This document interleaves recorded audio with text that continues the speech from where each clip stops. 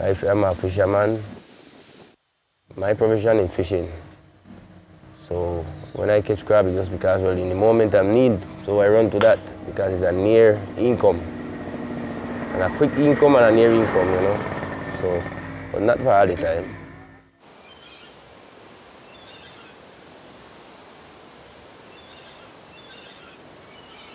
I'm fishing with the crab. When they have the spawn, I don't catch them to fishing with them because I'm wasting a lot. So I catch a small crab like that and I fishing with that one.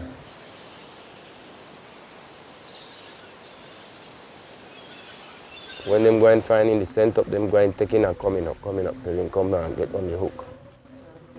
I catch them right there. Hey!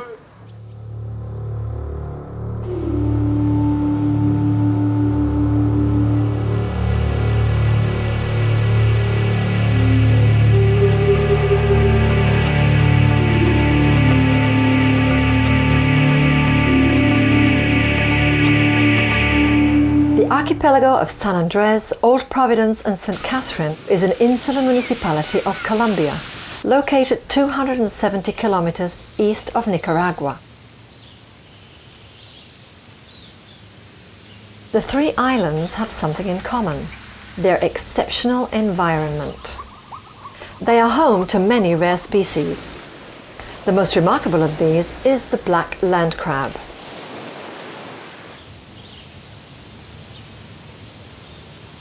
Black crabs spend most of their life away from the sea. They live in forested areas, and every year the adults face a treacherous journey from the forest to the sea in order to breed.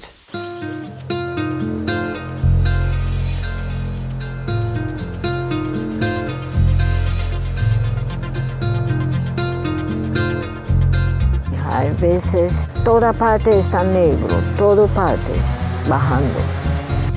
Ellos salen al mar y dejan sus chiquitos y después que sube al monte.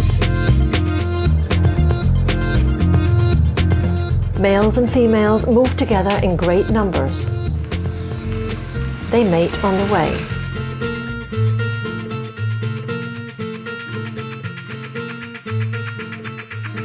The migration is triggered by rainfall and the moon. Nobody knows when it will occur.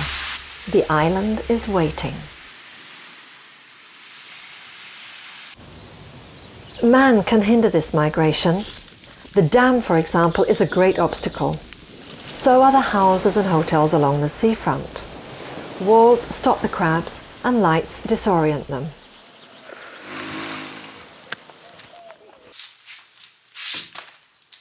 The major obstacle on each island is the coastal road, which must be crossed to reach the sea.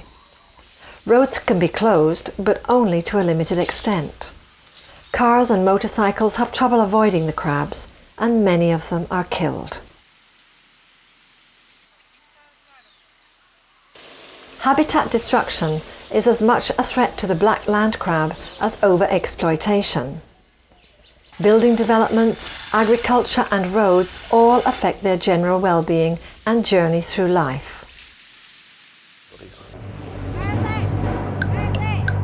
Since some crabs are caught before they've had a chance to breed, each lost female means the loss of thousands of potential offspring. The females enter the sea when the eggs are fully developed, and then they hatch and swim away.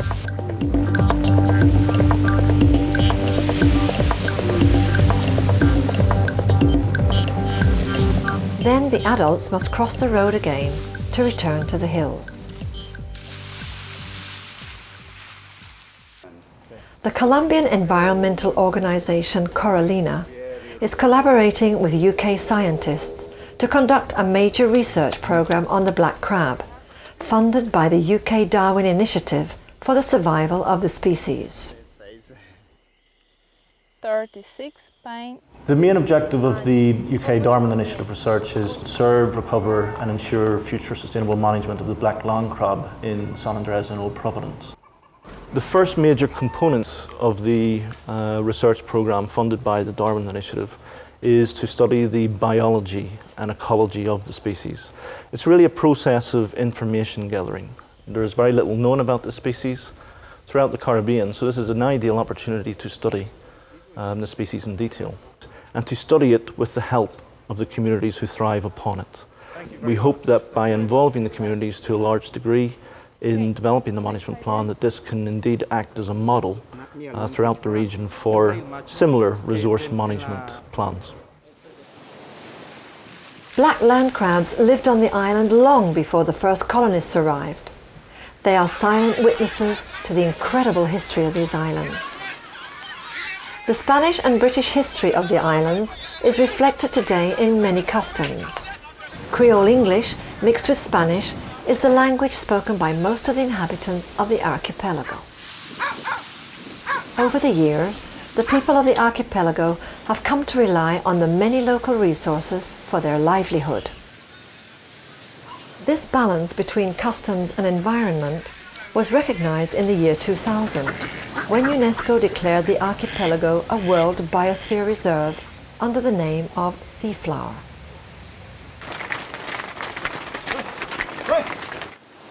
As a result, many species are being protected, and officials are keeping a close eye on black crab population, which may be declining due to a number of reasons.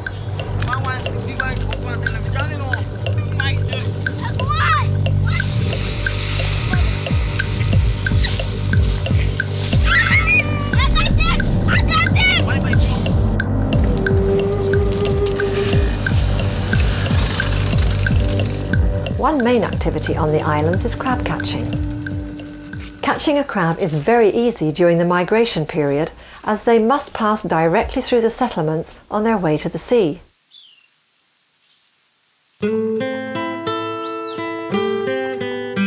At other times, crabbers have to work by night in the forests. It is a hard and lonely task and can be dangerous. I like to catch like these. Sun is very big, sun is all here. If you catch a 10 dozen of these, you don't, the bag can't carry it.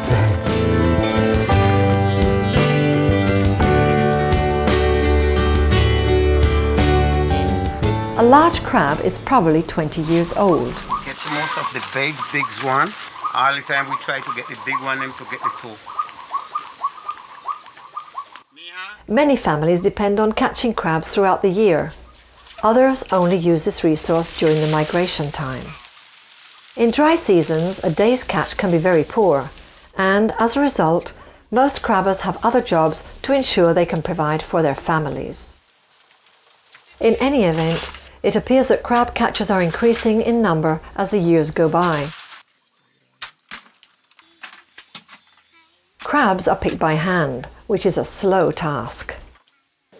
Restaurants sell crab dishes, especially the claws, which is the most popular dish in tourist areas, and crab soup is a traditional dish served at many island events.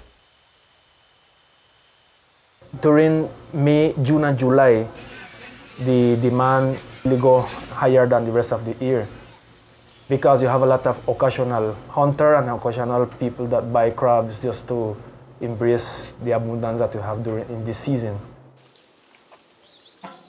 In average, during the whole year, from January to December, the biggest demand is local restaurant and in San Andrés as well. There are some regulations prohibiting crabbing in certain areas and seasons, but these are very hard to enforce. Hopefully, over a period of years, we will be able to tell whether or not there is a long-term impact on crab populations through catching activity.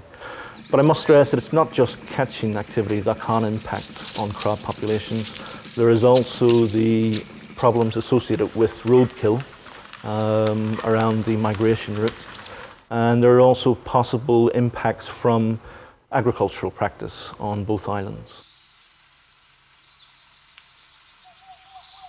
In the laboratory, researchers examine samples of crabs to find out at what size they mature and are able to reproduce. So the sort of things we want to try and find out about the biology of a crab are how big they get to, at what size they become sexually mature, what is the structure of the population, and we will try and get some information on the growth rate and the age of the crabs.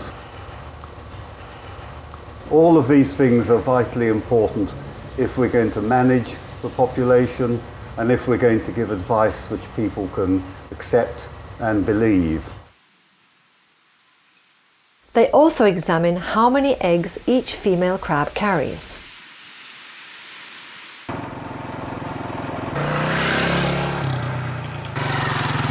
El proyecto tiene algunas mediciones que tenemos que hacer en la parte biológica. Por ejemplo, está la de medir los caparazones y las mediciones de los ovarios para saber cómo van progresando estos ovarios. También hacemos la parte de establecer dónde se presentan los mayores flujos migratorios. Todo esto para obtener suficientes herramientas para poder elaborar y estructurar objetivamente un plan de manejo. Researchers are also studying the feasibility of black crab farming or terra culture. We're looking to see whether or not it will be feasible to rear these animals in captivity. It presents an opportunity to study whether or not there is potential for developing economic activity through terra culture, or else just releasing young juvenile crabs into the environment to supplement existing populations. Corallina, schools and islanders work together developing and improving local knowledge of the species, helping crabbers and their families become aware of the many problems that the black crab faces. En general se hacen talleres de gastronomía, uso tradicional, biología, títeres, obras de teatro. Y a los capturadores y procesadores también se les hacen talleres sobre biología y ecología del cangrejo, uso sostenible, uso tradicional, y se está avanzando en cursos para manejo de alimentos, formación de microempresas, formación de cooperativas. A second major part of the project is the education side and the training. What we are doing is to develop training initiatives whereby we teach Corallina staff and other members of the community aspects of community-based resource management, along with information on how to analyse and develop biological sampling studies. The tiny crab larvae swim in the sea for 2 to 3 weeks, feeding on plankton and growing. They are at the mercy of winds and currents and may get swept far from land and eventually die. Successful returns in large numbers are seen only every few years. The tiny crabs, a living, moving red carpet, must cross the road to reach the forests, where they grow and become mature. In 5 to 10 years, they will be big enough to start their own migration. Tarde. Y si anda este pájaro se termina en la tarde bien. Con la cintura vuelta, ¿qué tal? Mire. The project team hope, with the help of the island communities, to develop measures for sustaining the crab population, while at the same time permitting traditional use of this valuable resource to continue.